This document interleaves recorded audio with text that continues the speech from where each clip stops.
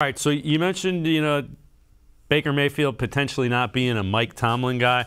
One guy that former Steeler Ike Taylor feels is a Mike Tomlin kind of guy, as well as a Steeler kind of guy, is Jarvis Landry. Landry definitely a Pittsburgh Steeler physically. His toughness, high IQ in the slot, his ability to crunch in clutch time and come up with plays, that says Pittsburgh Steelers all day. And, you'll appreciate this. Jarvis Landry reminds me of Hines Ward, who was such who, if you were a Browns fan in that era, you hated Hines Ward. And I think Jarvis Landry is that kind of guy. If you're playing against him, you don't like him. If he's on your team, you love him.